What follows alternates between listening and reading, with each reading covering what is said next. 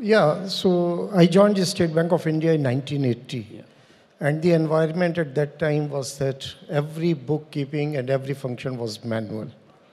And today, when you look back in 2024, it's a completely changed world. There was a time when balancing the books, that itself used to be a huge task. The customer's money, when you were collecting or remitting, it was a pain. You would never get interest on your deposits in time. So that was the scenario. And then gradually thereafter, I would consider 1984 as a watershed moment in the history of banking, when a bipartite settlement was signed with the unions which allowed computerization of the banks. At that time, there were not many private sector banks in the form what we see today. And to give you an example, that in 1984, I was working in HR department of State Bank of India, and we acquired an electronic typewriter, yes, which cost 75,000 rupees in 84. And then came PCXT, 80, and then the world has completely changed. And in this century, it is the advent of internet banking and mobile banking.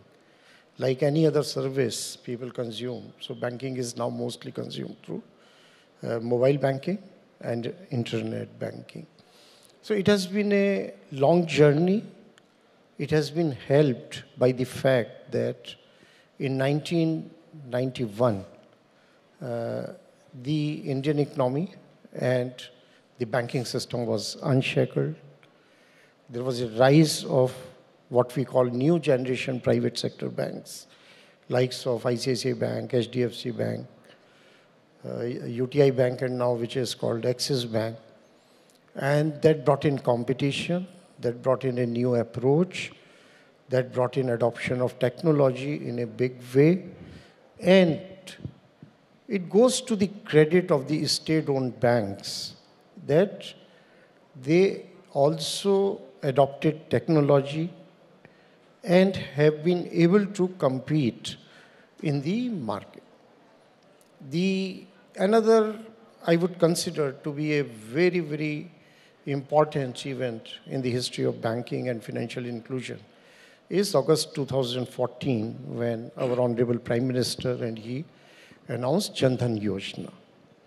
So the ingredients were there for that program to succeed. It's not that there were no financial inclusion initiatives in the past, but August 14 brought a paradigm shift, and when 35 crore accounts were opened, and that is supported by, again, technology. It is impossible to open and manage such a huge number of accounts, and that too in the remotest area of the country, unless it is supported by the technology. And of course, there was another important ingredient was the business correspondent model.